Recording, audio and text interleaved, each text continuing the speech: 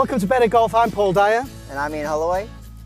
Ian, we see a lot of tips out there in the internet and less favourable places than better-golf.com, of course, talking about how to practice chipping. See a lot of people out here on the chipping green practicing the chipping, the old 20 balls in a bucket and sort of thing, but that's not really the way to improve your chipping, because at the end of the day, you've got to get it pretty close to make sure you're going to hold your next one, right? Yeah, exactly. When you practice, you either want to practice with one ball, how you simulate golf. So obviously we only play golf with one ball, or you put yourself in a test situation, and here we've got the perfect drill as a test. I mean, we've got a towel there, so the towel is just on the green, so maybe 1 or 2 meters on the green there. And the idea is with 3, 4, 5 golf balls, we've got 4 here, but you can do it with 5 or 6. The idea is I'm going to hit these shots and then try and land the ball always in the same area. Now, every time I do that, I really want to make a practice swing and connect with my landing zone, so therefore my touch and feel is improved. And landing zone's not something that I see being worked on a lot. I mean, for the most part, the people that we teach in our golf school come to us and they've got most of the hole in mind, end up chipping with the same club a lot. And actually you can save such a lot of shots by mapping this whole thing out and figuring out, well, look, if I land it there and it's going to roll out, then I need to use my 5-iron or 6-iron or wedge or whatever.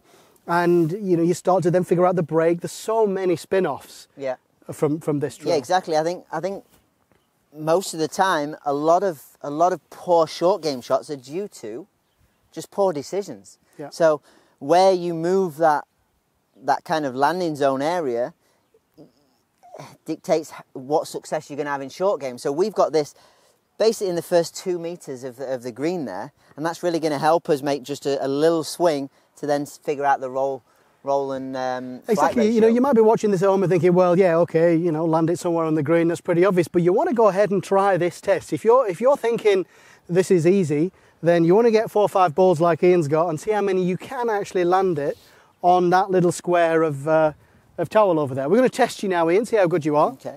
So when I do this, normally I like to have a couple of practice swings, so I'm going to visualize the distance there and the shot and landing the ball on the towel there.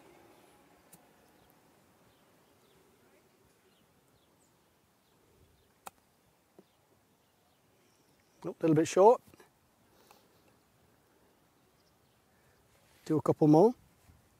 And you find it really focuses you when you're doing this at home. Having to hit a spot like Ian is now, it really makes you practice well. You're not hitting balls just willy-nilly. You're really focusing on each one, doing your routine. So I need one in the middle now. Yeah, you got one short, one long. I told you we should have got a bigger towel. And that's the thing, for when you start off, I think it's really important that you can make a towel a little bit bigger. And then you can fold it up depending on your skill level. So you can monitor it or change it depending on your skill level. And I think that's a good thing to be able to do with any skill test. Yeah.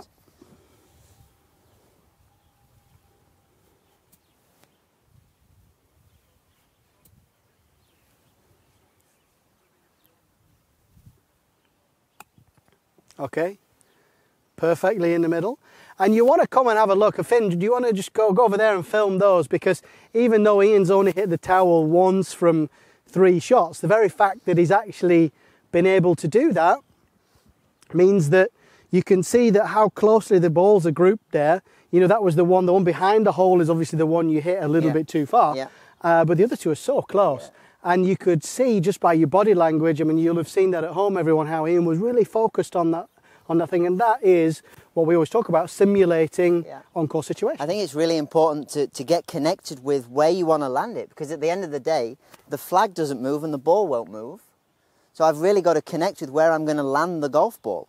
And I think when you do this test, if you do it with 3, 4, 5 balls, and then you change situations to maybe just with 1 ball, you're really going to improve your short game doing that. Okay, so try it out. Get a towel. You might want to start with a bath towel to begin with and then go a little bit smaller like Ian's done. See how well you can do. Post your results, obviously, Facebook, Twitter, you know where to find us. Make sure you do that, and we'll see you with your towel on the green anytime soon.